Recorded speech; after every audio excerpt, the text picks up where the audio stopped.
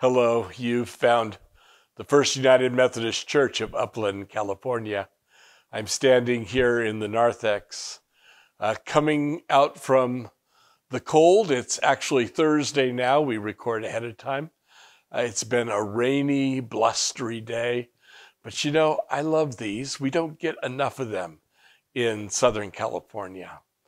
So we come out of the cold, and it says we gather here with grateful hearts. We haven't been able to gather in this place physically, but we still gather together with grateful hearts. We gather over the distance because we are wrapped in the Holy Spirit.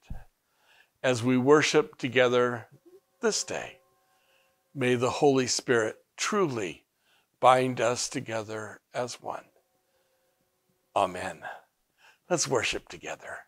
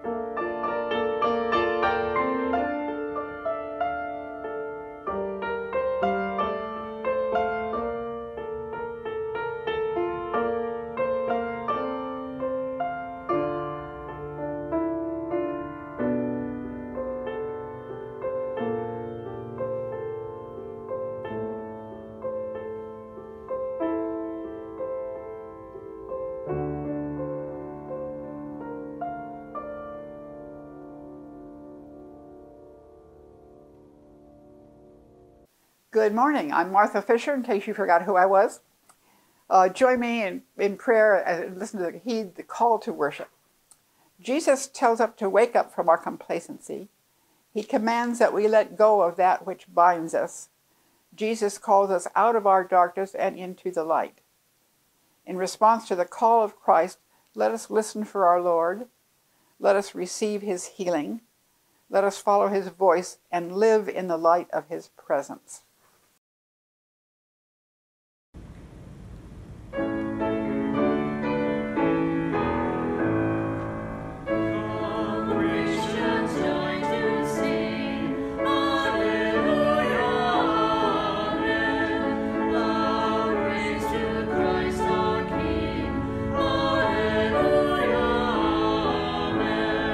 Let all with heart and voice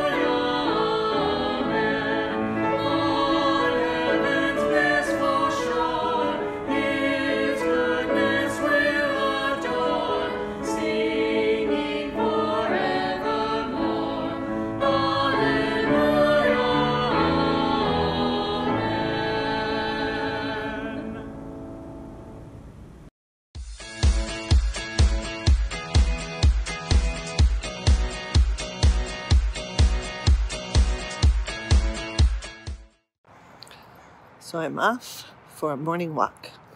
This is my time to be with God, to get my head cleared before school starts, and to get some fresh air.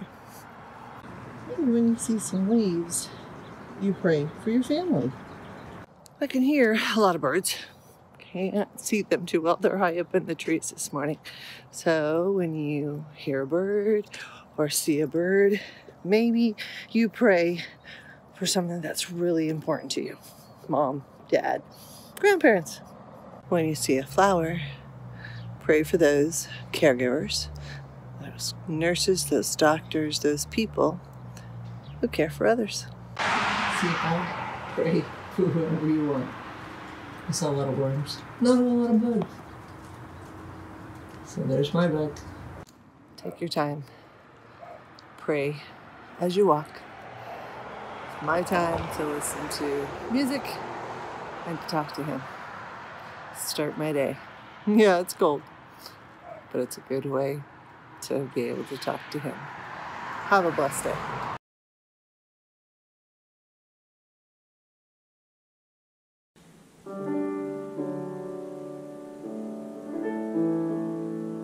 And God will raise you up on eagle's wings, bear you on the breath of dawn, make you to shine like the sun, and hold you in the palm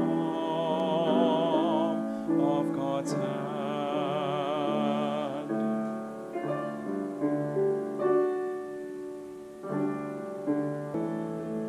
And you will raise us up on eagle's wings, bear us on the breath of dawn, make us to shine like the sun, and hold us in the palm of your hand.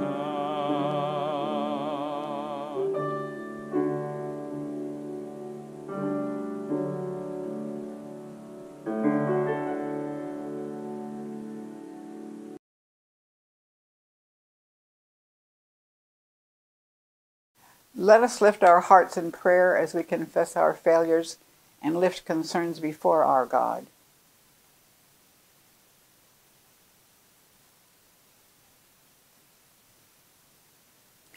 Gracious God, we thank you for your deep and everlasting love.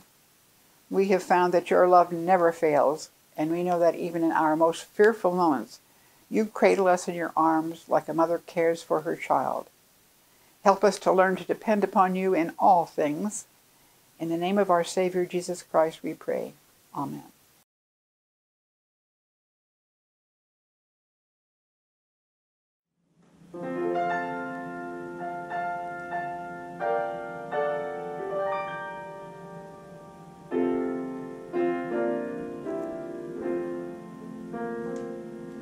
Spirit of the living God, fall afresh on me.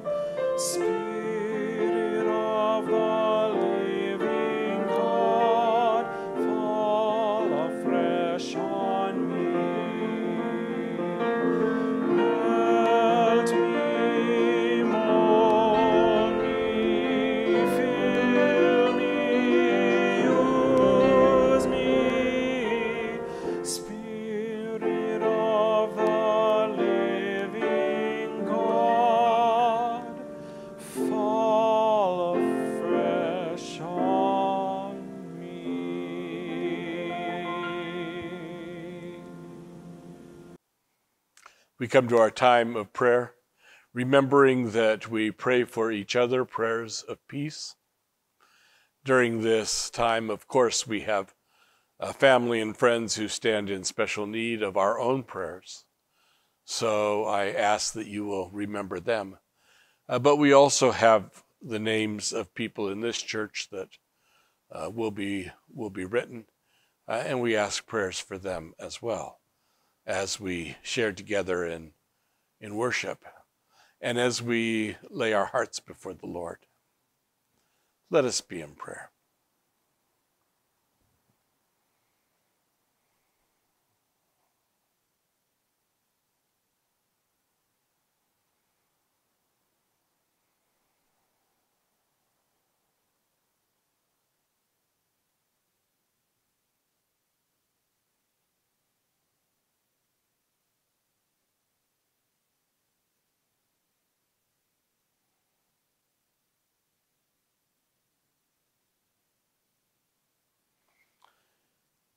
Lord, we lay all these before you, trusting in your mercy and your goodness, knowing that your love is present in spite of all the many, many challenges that we face.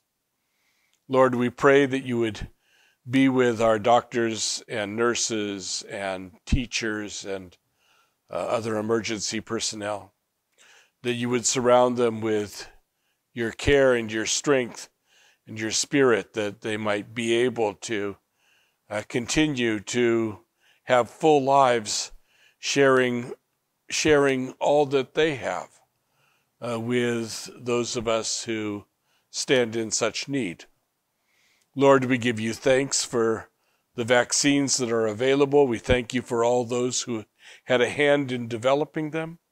And Lord, we pray that our people and the people of this nation and around the world would have these available and would use them to protect not only themselves, but their family and friends and others that they might be in contact. Lord, we pray that you would use us as instruments of your peace, that you would help us to bring healing. And Lord, that we would look out at this world with your strength and your love and your mercy. Help us, Lord, to lead lives that share your good news. Lord, we each have special needs, special things that we face. Some of us are looking for work. Some of us are recovering. Some of us have been in surgery and struggle in the recovery. Lord, we pray for your healing touch. Open our hearts, Lord, that we truly might know that you are present and might rely upon you. We ask these things in the name of the one who taught us to pray, saying, Our Father, who art in heaven, hallowed be thy name. Thy kingdom come, thy will be done, on earth as it is in heaven. Give us this day our daily bread, and forgive us our trespasses, as we forgive those who trespass against us. And lead us not into temptation, but deliver us from evil. For thine is the kingdom, and the power, and the glory forever. Amen.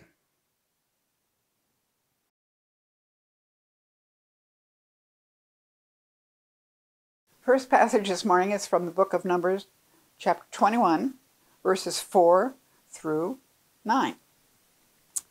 From Mount Hor they set out by the way to the Red Sea to go around the land of Edom. But the people became impatient on the way. The people spoke against God and against Moses. Why have you brought us up out of this where there's no food or water, and we detest this miserable food?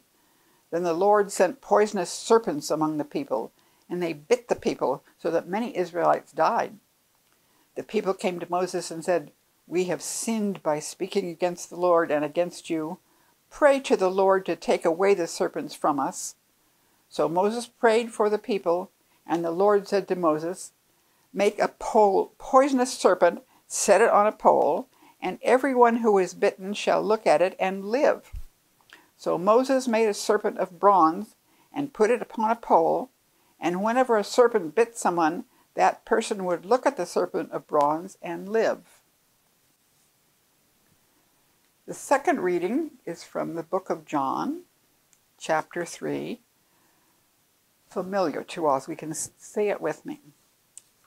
And just as Moses lifted up the serpent in the wilderness, so must the Son of Man be lifted up. For whoever believes in him may have eternal life. For God so loved the world that he gave his only Son, so that everyone who believes in him may not perish but have eternal life. Indeed, God did not send the Son into the world to condemn the world, but in order that the world might be saved through him. Those who believe in him are not condemned, but those who do not believe are condemned already, because they have not believed in the name of the only Son of God.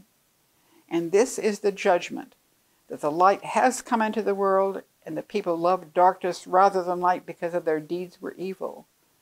For all who do evil hate the light and do not come into the light, so that their deeds may not be exposed. But those who do what is true come into the light, so that it may be clearly seen that their deeds have been done by God. So ends the reading of the Scriptures.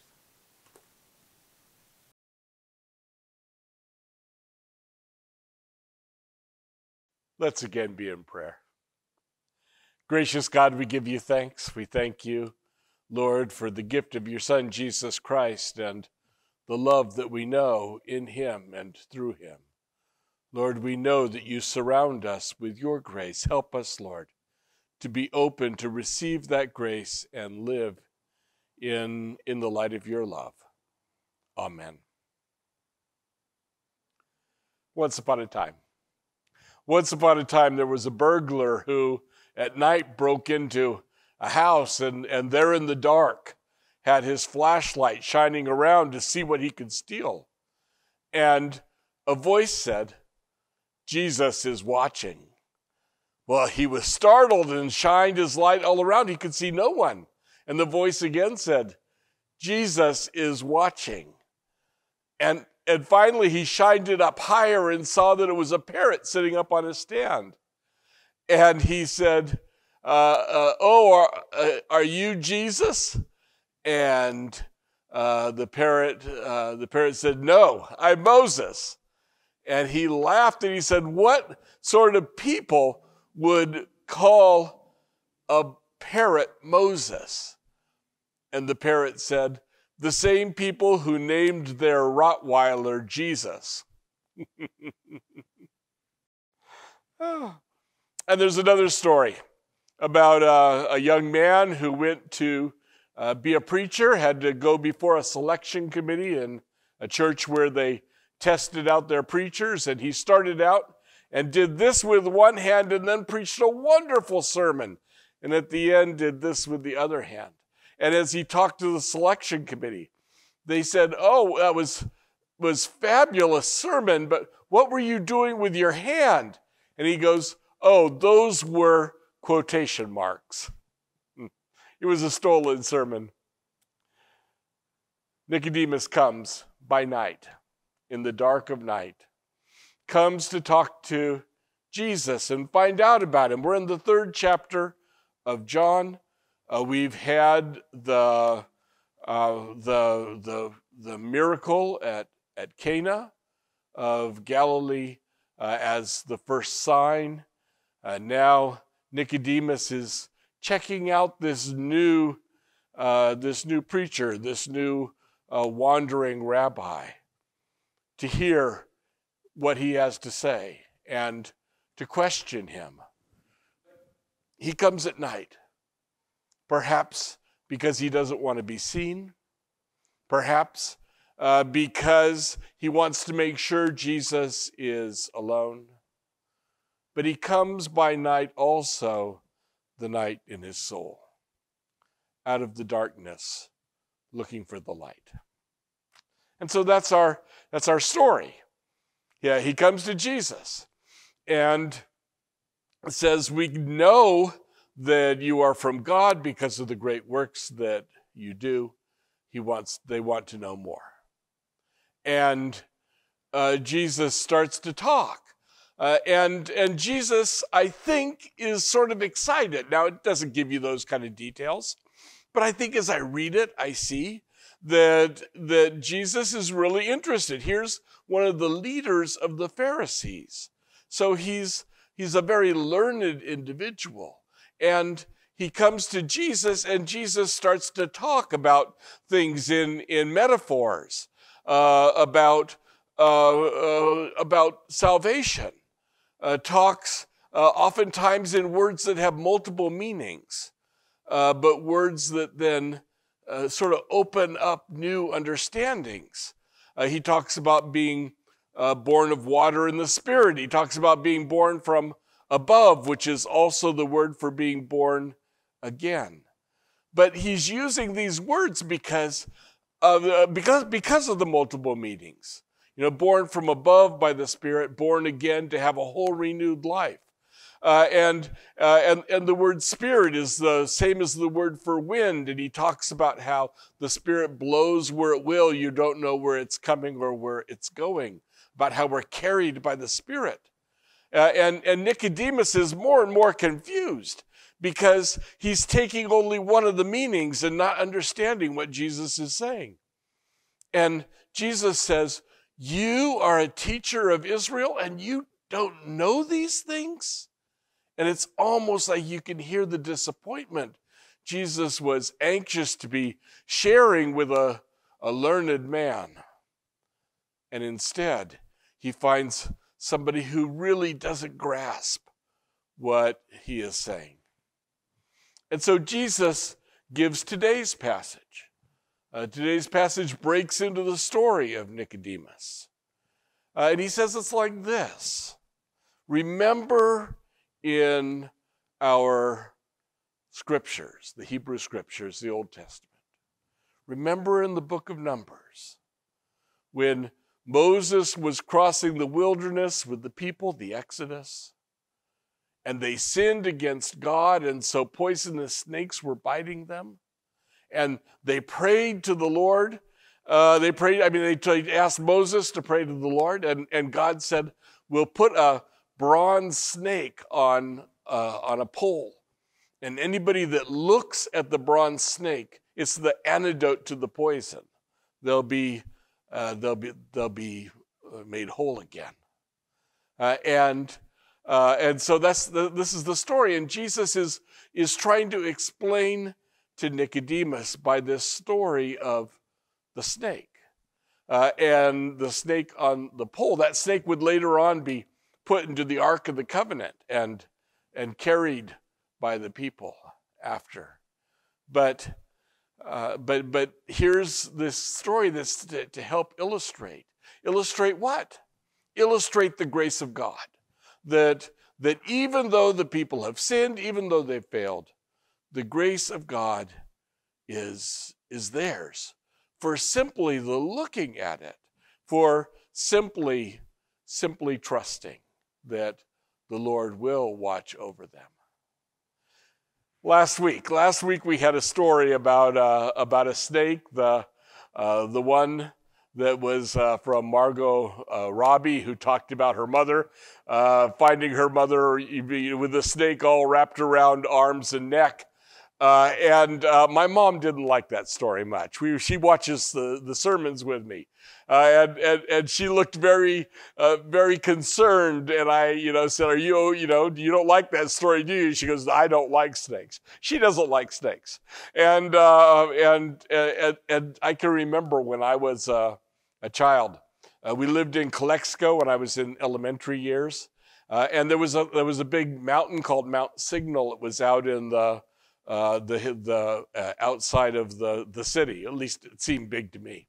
I was a small child, and we would go out and have dinner or picnics around a fire. So we were sitting around the fire and in folding chairs, and my mom says, "There's a snake around here somewhere." And we laughed. We said, "There's not going to be a snake crawling around a fire. The fire, they go away from the fire." And she goes, "There's a snake here." And she pulled her feet up onto the chair. And just as she did that, a little sidewinder, a rattlesnake, but a small sidewinder, came out and went right towards the fire. and the whole family jumped up, like crazy, except for my mom, who sat on the chair, calling to my dad, "Lyman," because the snake was the snake was there, the poisonous snake. And we in California can empathize with the Israelites crossing the wilderness. And depending upon God to see them through in spite of their sinfulness. And we've been looking at covenants, the covenant with Noah, for all the world, and the covenant with Abraham, that he and Sarah would have a child, would have a great number of descendants, would have the land, and would be a blessing to all the world. The covenant, that's a covenant. And then last week we saw the Ten Commandments, and that's part of the covenant with Moses, that the people of Israel would be the special possession of God, and so we have a series of covenants in our Old Testament, and today, when Nicodemus is talking to Jesus, this is that story of the covenant with Moses and them crossing the wilderness, and that God would continue to watch over them and continue to watch over them in spite of their sinfulness. We have the Ten Commandments, and the Ten Commandments begins with, "I am the Lord your God who took you out of the land of Egypt, out of the house of bondage." And so the Ten Commandments are, how do we respond to the love of God that's already there? You see, God loved Noah before the rainbow. God loved Abraham before he was separated out from his people and led to the land of promise. God loved the people of Israel before the Ten Commandments. It's a covenant. It's a promise. But it's a promise that's born in the love of God. And so what Jesus was talking about is that love of God that we have, and the promises that grow out of the love of God. It's not like we have to earn the love of God. All they had to do was look at the snake on the pole, and the love was there. The love is available, and to live in that love is to follow, and to know and accept that love that is already ours. It's already ours. The story goes on and includes that John 3:16, and it's for God so loved the world. We know that. We know John 3:16, at least from football games, the guy holding up the sign, John 3:16. I often wonder, what was he thinking? Was he saying, you better figure it out or else you're in trouble? Or was he saying God loves you? We don't know. I don't know.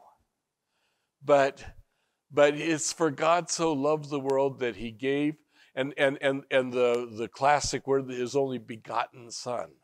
And it's the word for birth, the one who was born, the one who would show that love of God. And we spoke last week during communion about how that is a covenant for we who are not Jewish. That blessing to all the world, we believe, came with Jesus Christ. And so for God so loved the world, he gave his only begotten Son, that whosoever believes in him would have eternal life. And too often we look at that and we think that somehow that means it's punching a ticket to heaven. The word eternal life did speak of life after death, but it also means a life that is eternal, a life that has the quality of the eternal about it. that God loves us, and even when we make mistakes, even when we fail, that love persists. And we can have a life that's full and rich if we're willing to allow Jesus Christ to live in our life. If we allow ourselves to be led, remember he was talking about the Spirit and a Spirit-led life. If we're willing to be a part of that Spirit-led life, then our life will be full. And we will be surrounded by grace. Even though we don't always see it, the grace is there. There's a book that I haven't read, but I've heard others speak of it. It's by a guy named John Irvin, and it's a prayer for Owen Meany, which is an interesting name, but it's from his own life. It was a real young man who was with him in his growing up years. So John and Owen were close friends, and one day they were sitting looking down on the town, and it was darkening, darker and darker, and as night had completely fallen, he said to Owen, he said, "There are times when I am not sure that God exists because I can't see him and I can't hear him." And Owen thought about that for a long time as they looked over the city. And in the middle of the town, there was a park where there were no lights, and it was the park that they would play in.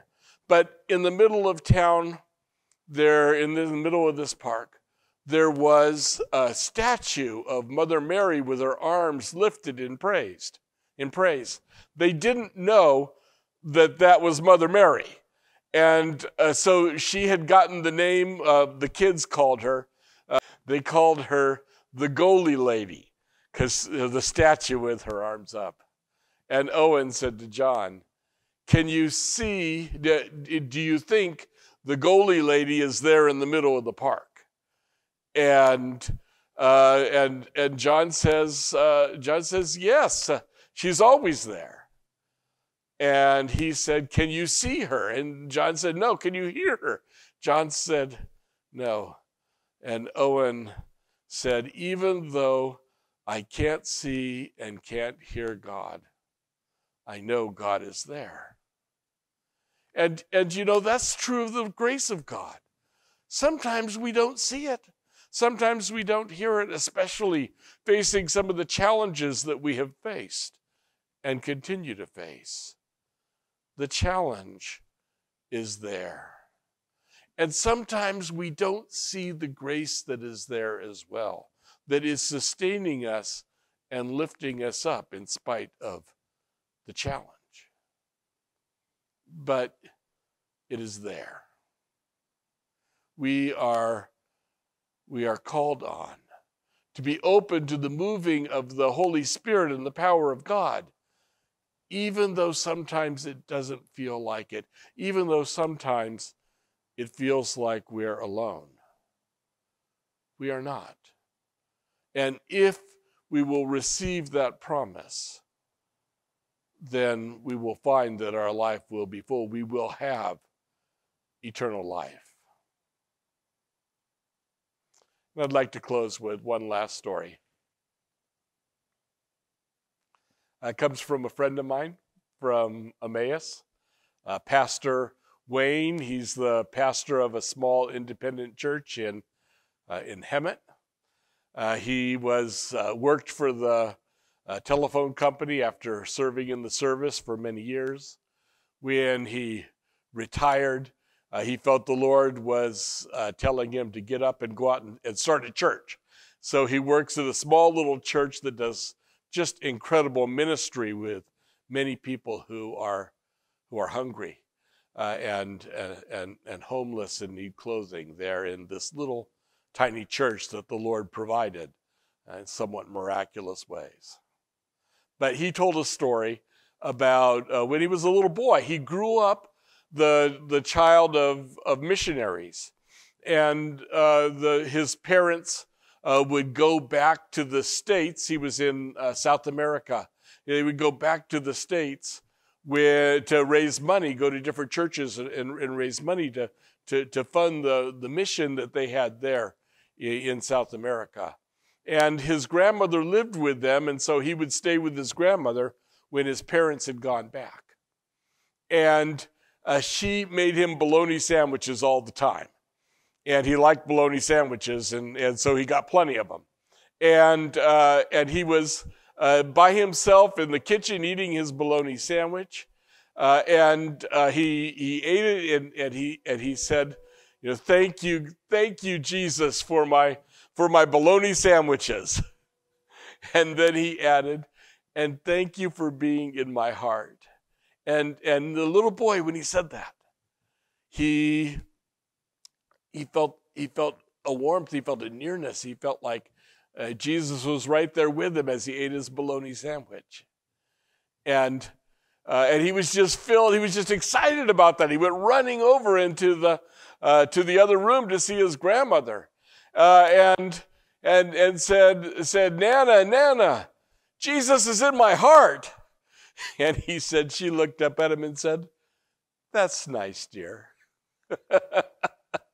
and she didn't realize that this was a moment of the light coming on, the light that would chase away the darkness, the light of knowing the presence of Jesus Christ in his life. And he still remembers it to this day, thinks back on that whenever he feels alone, and knows that Jesus is in his heart. We are invited by Jesus Christ to be open to the love of God, which is ours. And yes, there might be times when we stumble and fall, but the grace is still there. The grace will sustain us. May we live in that light. In the name of our Savior, amen. Kate will be playing for us. This is a time of meditation and giving yourself to Christ anew. If you would like to give to our church, the address is here for checks or the website for a credit card. We invite you to give as a part of the ministry that goes on, as we look for different ways in which our Lord uses us, uses you. Open your life to the Lord and ask that you might be driven by the Spirit, that you might be given a knowledge of that presence of Jesus Christ, and that you be sustained. Let's listen together in prayer.